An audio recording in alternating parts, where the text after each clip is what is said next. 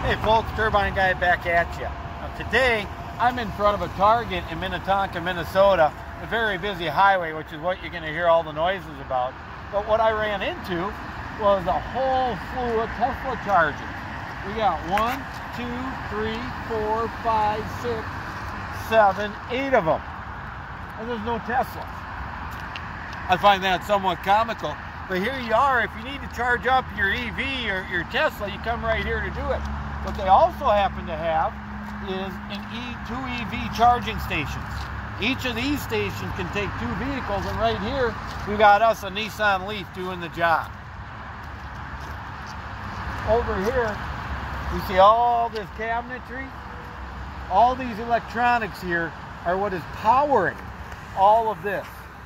So it's not like all this electricity is free. It's got to come from somewhere, and you have to have infrastructure to make it work. There you go, folks. Target in Minnetonka, Minnesota.